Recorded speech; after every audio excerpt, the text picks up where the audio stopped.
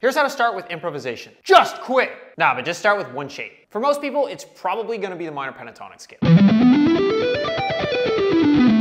From there, you should actually practice melodic motives instead of just walking up and down the scale. Most people can handle that. Once you have that down, focus on another pentatonic shape and stop practicing the first one. You have to stop playing it, otherwise you're always just gonna default back to it. So once you've picked your next shape, practice going through the exact same process until you know it at least as well as the minor pentatonic shape. But Brandon, how do I know when I've reached that point? When you can visualize the shape on the fretboard before you play it. That's when. Repeat this process with all shapes. Gradually, you'll be able to combine them all and actually sound like a decent guitar player. Big fun in the sun. Then try improvising in another key. Sign up to my newsletter for daily guitar tips. Now just leave!